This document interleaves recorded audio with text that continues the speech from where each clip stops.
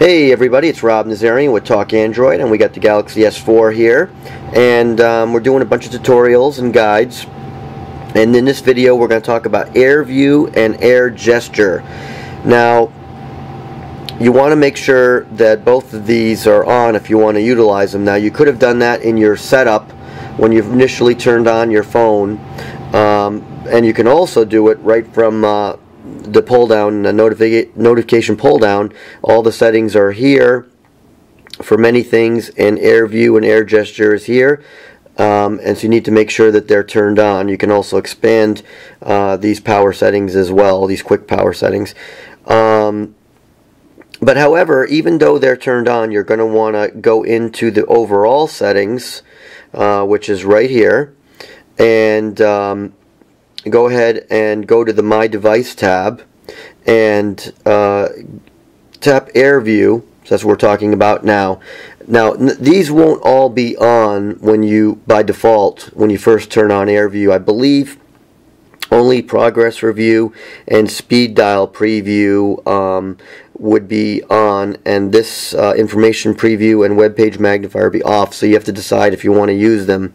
In Information Preview, this is actually, I'm surprised this wasn't on by default, but this will allow you to get text from images that are, you know, if you applied text to images, or hover over emails to see, you know, text that's within that email.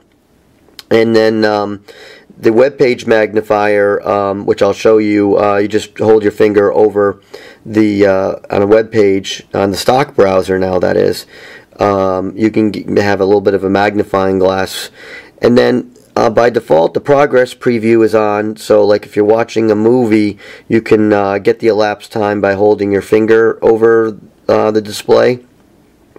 And speed dial preview, if you have a number set on your speed dial, you can put your finger over the number to make sure on exactly who you're dialing.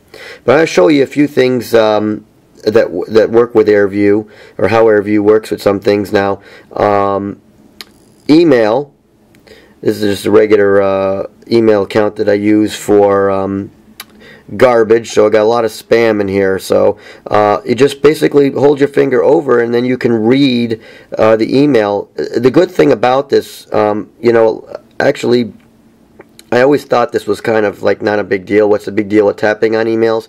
But one of the things you can use for this that's kind of cool is, if you see these emails are listed as new, you can see as I move my finger, it's actually moving with it, the highlighter. When I do that, I can actually read the email and leave it as new without having to go in the settings, because a lot of times you do want to leave emails as new or as unread. And so that's really cool. So you can just kind of read it, and it's there. So that way, when you have time to look at your email, then you know you have to look at it. Because a lot of times when you do tap on an email, you kind of lose it in the shuffle, especially if your inbox is as crowded as mine is. Now, it also works in the gallery. So let's just go quickly to the gallery.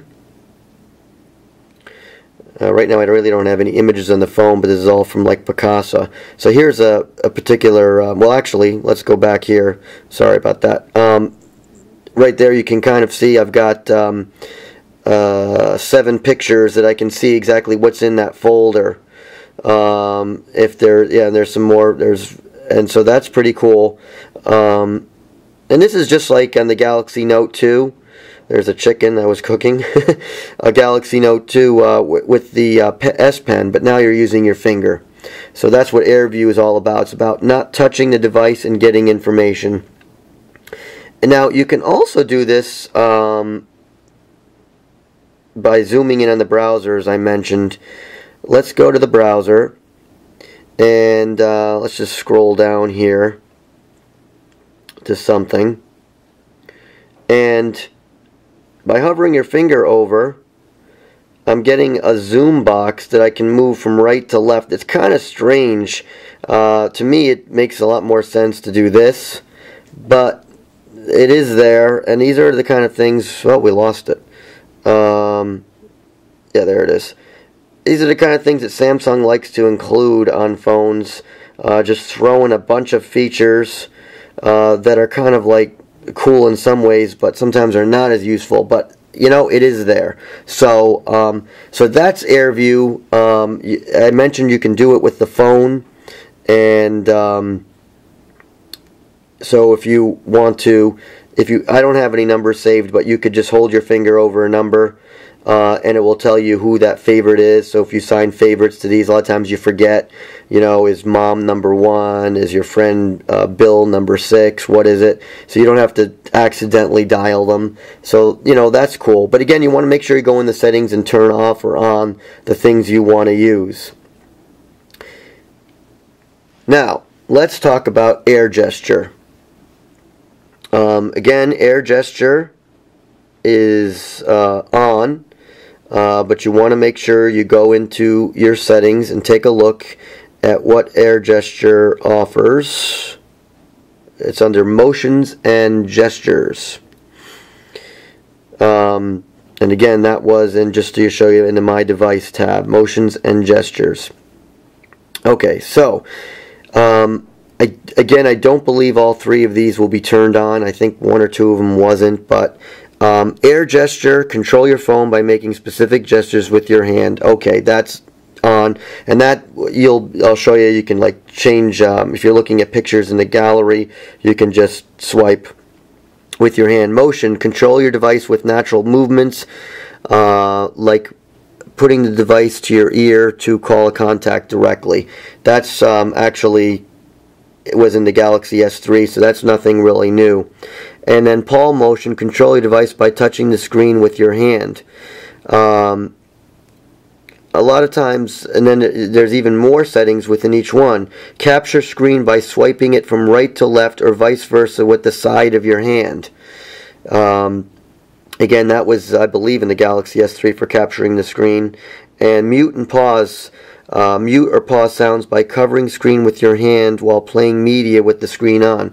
Actually, I'm glad I looked at this because I couldn't figure out how to do things with music there.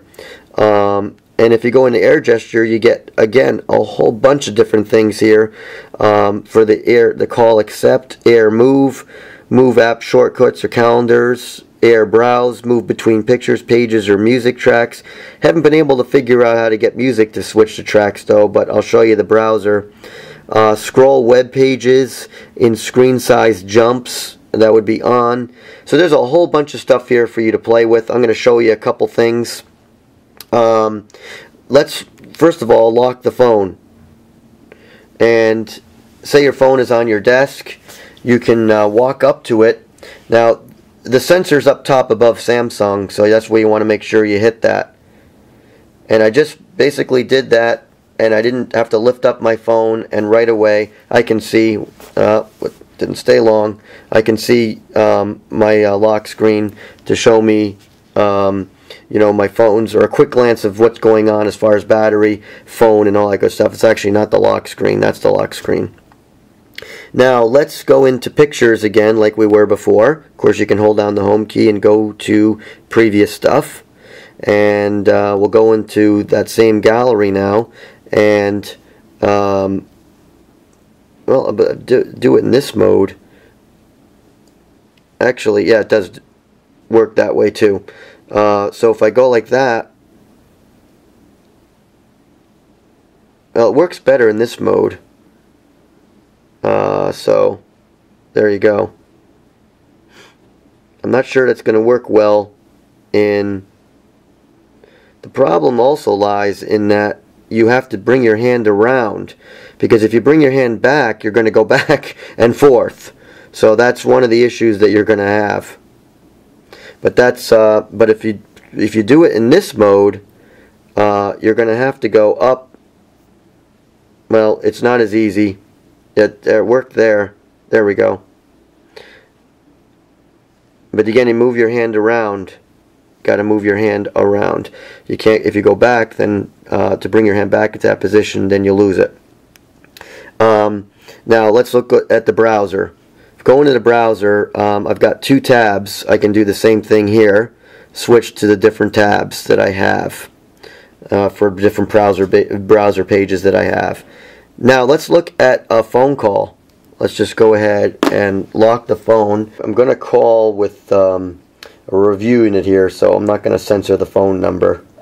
But I'll show you, if the phone's on your desk, you can go ahead and answer it without picking it up. You can glance at it and see who's calling you. And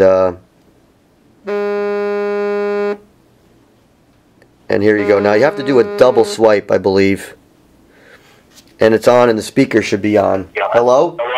Hello? Hello? There you go.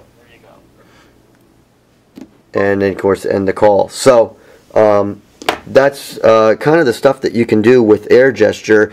Pretty cool stuff. Again, it's a lot of stuff to sink in when you have your phone, and to set up all these things and figure it all out. And hopefully some of these guides that we're doing will help you use your Galaxy S4 to the fullest extent, and look for some more stuff. We'll be talking about a lot of the new stuff that's on the phone this year. So there you have it, and you know, look for some more, like I said, and thanks for watching. This is Rob Nazarian with Talk Android.